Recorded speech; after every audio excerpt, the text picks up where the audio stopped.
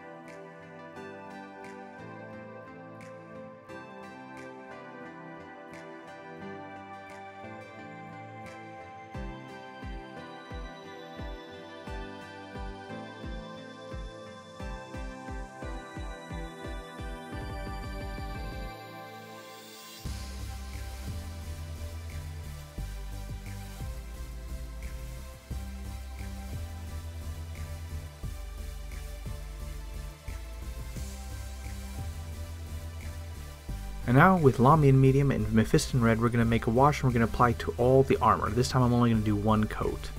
And basically it's 2 parts Lamian to 1 part Mephiston with a drop of water added in.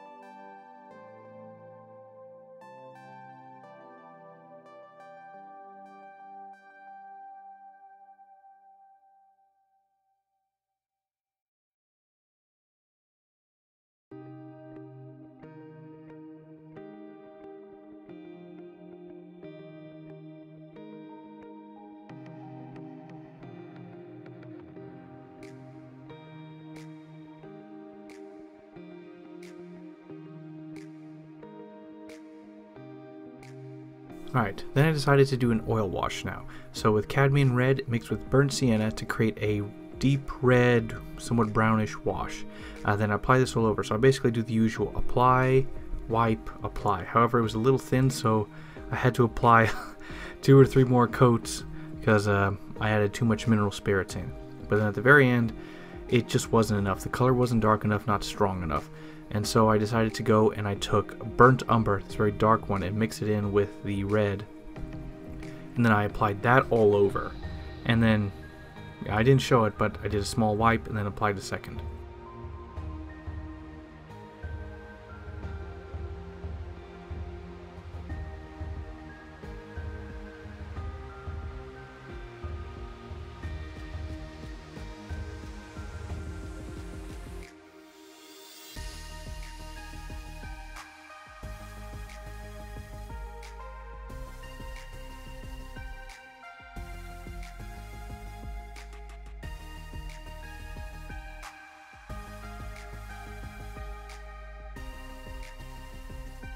Alright, moving on to the base with Dawnstone, Administrative Grey, Burnt Umber, and French Ultramarine. We're going to paint up the base. So first we're going to apply Dawnstone all over the base, and then we're going to dry brush the entire base with Administrative Grey.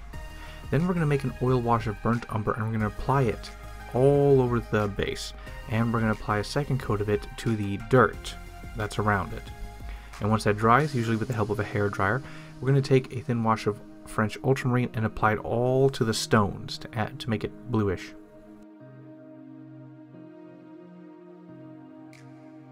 Alright, now with Lamian Medium, Eshin Grey, Lamp Black, Dawnstone, Administrative Grey, we're going to paint the cloth he has, as well as his Imperial Eagle on his chest. So what we're going to do is we're going to create a wash of Eshin Grey with Lamian Medium, mixed with a little bit of water, and we're going to apply this all over the capes and his crest. We're going to have to do like 2 coats or so, because I got a little bit of red on it, and make sure it doesn't pull too deeply onto the cape. Then we're going to do a thin wash of Lamp Black, this oil wash over the crest and the and his tabard cloth thingy. And once that is done, without pulling, we now have a pretty good line of sight guideline of how to paint the model. So then we're going to go with Dawnstone, and we're going to apply this and paint straight lines on the most raised areas of the edges of the cloaks and stuff, as well as on the edges of his Imperial Eagle on his chest. Then we're going to do a 1-to-1 mix of Dawnstone and Administrative Grey, and do a thinner line of these lines on the on the cloth, and we're going to do basically a little bit of overbrushing. It's like dry brushing, but it's overbrushing. It's not a completely dried off brush, and to be able to hit all the raised wing little pieces on this crest. Then we're going to do pure Administrative Grey on the most raised areas, thin lines on the cloth, as well as on the most far out edges of his Imperial Eagle symbol on his chest. Now with Ulthuan Grey and Pallid Witch Flesh, all we're going to do is basically just paint the shield with Ulthuan Grey because it's very good for covering up colors, and then we're just going to fill it in with Pallid Witch Flesh to make it a white shield.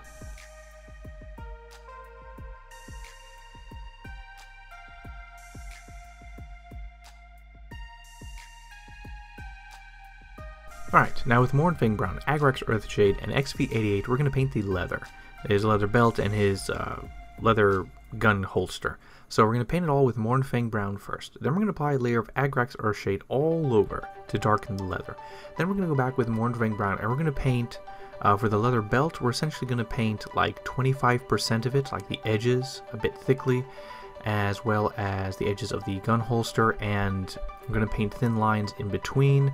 We're going to even do that on the belt, on the part that is in the front, create some thin lines. Basically, like, imagine making figure 8s on the belt, the part that hangs out in front.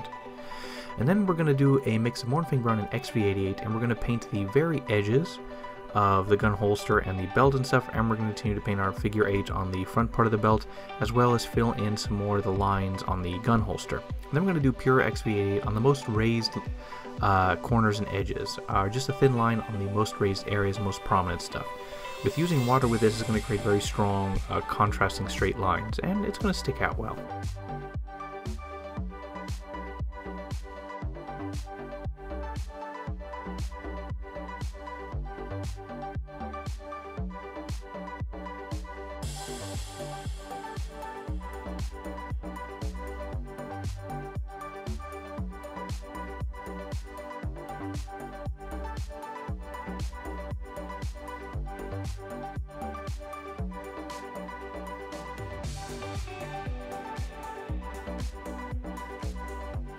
Now with Corn Red, Mephiston Red, and Wild Rider Red, we're going to paint the wax seals for the purity seals. So we're going to paint them all in Corn Red.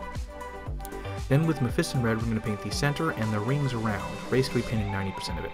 And then with Wild Rider Red, we're going to paint like an upper crescent of the seals, like an upper crescent and a dot in the center.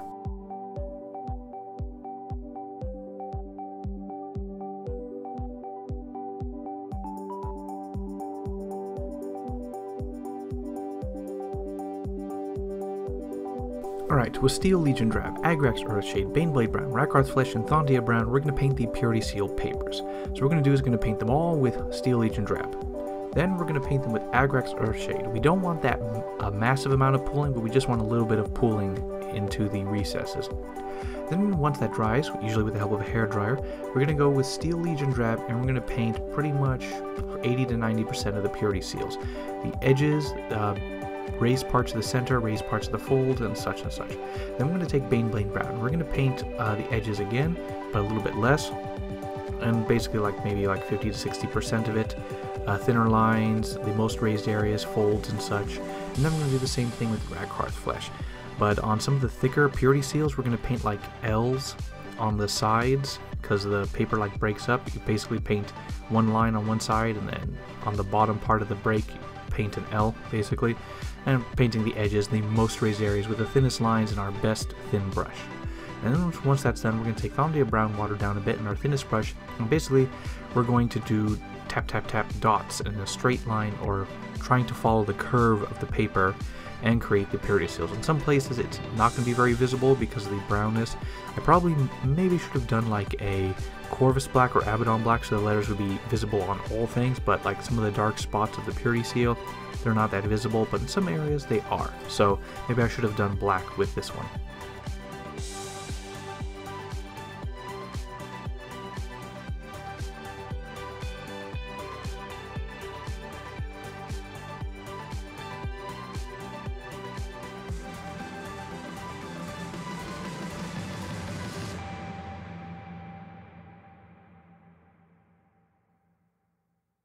Alright, with the Ustabi Bone, Skeleton Horde Contrast, Lamian Medium, and Screaming Skull, we're going to paint the dead Space Marine that's glued to the front of his shield. You can even see the ports that go into his black carapace.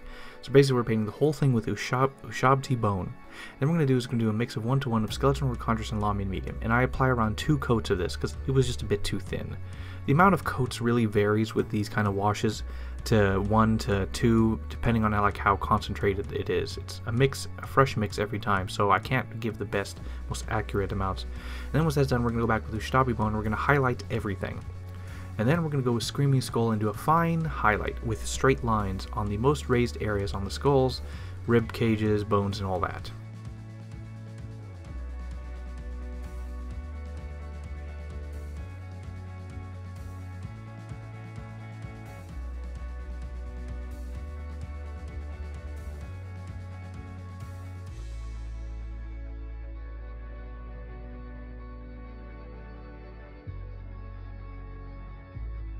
Alright, with Cadian Flesh Tone, Lamian Medium, Agrax Earthshade, and Pallid Witch Flesh, I actually do not use the Pallid Witch Flesh. I paint the skin on the guy's face. So basically, with all the pre-shading and the details done, I try to do very thin coats, and because the way the model is, I can't really easily brush it because there's a piece of his armor blocking his mouth and nose. And so I'm going to rely on washes to try to build up coats to easily handle it. So here's what I do. So I make wash of Cadian Flesh Tone and Lamian Medium, basically 2 parts Lamian to 1 part Cadian, and a drop of water, and then I apply this to his skin. But it's very thin, so I dry it out with a hairdryer, and then I apply a second coat. Then it looks kind of good as a start. You can still see some of the gray underneath, but that's fine. Then we're going to go with Agrax Earthshade and do a 1-to-1 mix of that and Lamian Medium with a little bit of water, and then I'm going to apply this over his face, and it's going to get into the recesses. And so basically what I do is after applying this, I apply another layer of Cadian Flesh Tone, but on his most raised areas, his nose, top of his head, his cheekbones, the biggest, most prominent areas of his face that I can easily reach. Then I do another layer of Agrax Earthshade, and then I do another layer of Cadian Flesh Tone on his most important, most raised areas.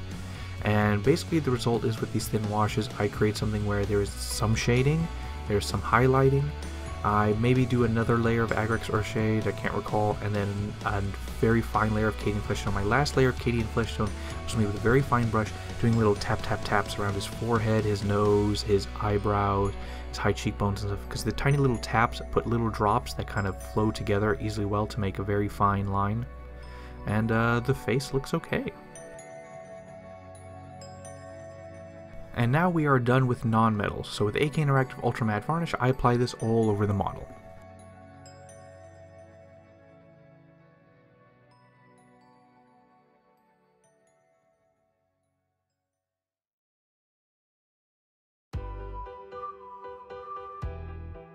Alright, with Liquitex Gloss Varnish, Runefang Air Steel, and Transparent Burnt Sienna, I mix two or three it's a little too much, but like 2 or 3 brush strokes worth of Runefang steel with like 3 or 4 drops of gloss varnish and like 2 drops of Liquitex ink. The more gloss varnish ensures that it'll be shiny. And then with like a drop of water, I then apply this over all the brass metals.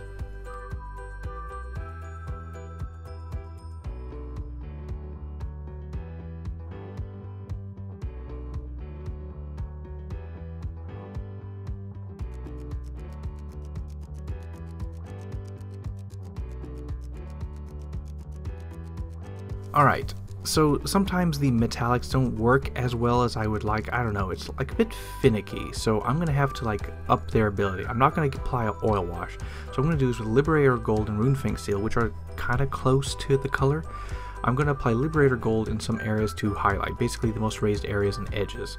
Then I'm going to do a mix of 1-to-1 of Liberator Gold and Runefang Steel Air, which was a mistake. I should have done 1 part Liberator to 2 parts Runefang Steel, and do the final highlights on the most raised areas or edges.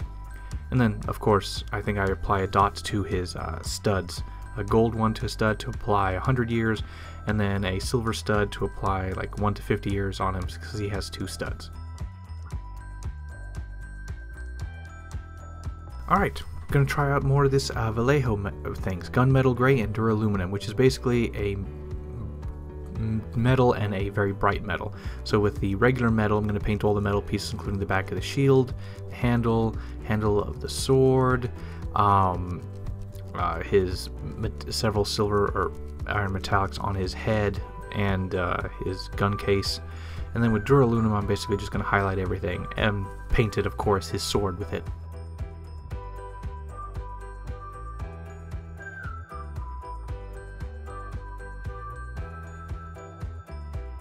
Alright, with Drakenhof Nightshade and Lamian Medium, it's sort of a 2 parts Lamian to 1 part Drakenhof. I basically apply this onto his sword. So I apply 1 coat all over, and then it's the best thing to do is to do this one side and then move on to the next side. So basically I paint partially all the way up one half of the sword, and then partially all the way down the other half. And then I let it dry with a little bit of help from a hairdryer, and then I apply another coat that's a little further along all the way up, and then a little further along all the way down, dry, and then apply another one, and basically goes from silver to dark blue. And then once that's completely done on one side, then it is best to flip it over and do the same process on the other side. And one thing I didn't show is I also then I retook the duraluminum and I highlighted the edges of the sword and the center of the sword, painted a straight line. A little difficult to do, but what I didn't show is that I also took some Liquitex gloss varnish and applied it on the sword to make it shine better. Alright, with this Vallejo metal, this is exhaust manifold. Basically, this is a black metal, and then I'm just going to apply it onto the joints in his armor. I just wanted to try it.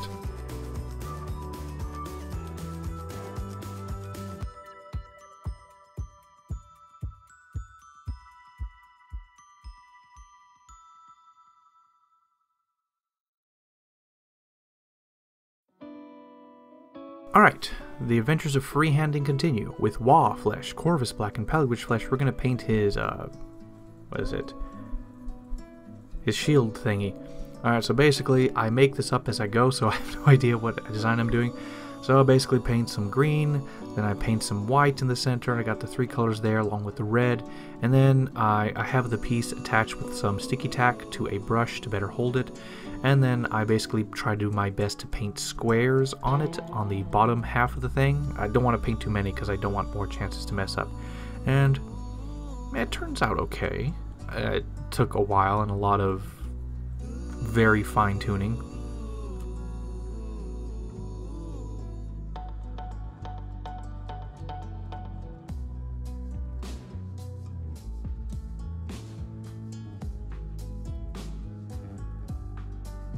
And then with some decal fix that's old enough to go to middle school, or maybe high school, I then apply it to the shield at first, and then I apply a transfer on that actually is kind of hidden by the design that I painted on there, a campaign badge for the Indominus thing. Then I apply some decal fix on top, and then I seal it in with varnish, but what I don't show is that it just looks bad. The decal fix wasn't that good, and so I applied a coat of Liquitex gloss varnish to create a shine that will hide all the flaws in the decal fix and such. And I also did one off camera of his left shoulder pad applying the Blood Angel symbol. Alright, and then I fully assemble the entire thing and edge the base with some nice Mournfang brown. And 7 out of 10, I hate it. I screwed up again. The armor sucks. I don't know what it is. Like, I got it when I painted those Black Templars, some of the most recent ones. I somehow magically got it right, and I can't seem to replicate the stark highlights that were in the armor. Although it's subtle on this model, it's just not as good. I think maybe what I had to do to get it right is, well, of course, in the Black Templar models, the dark black is contrasted by white, and red is not contrasted by white, but it does shine through a little bit.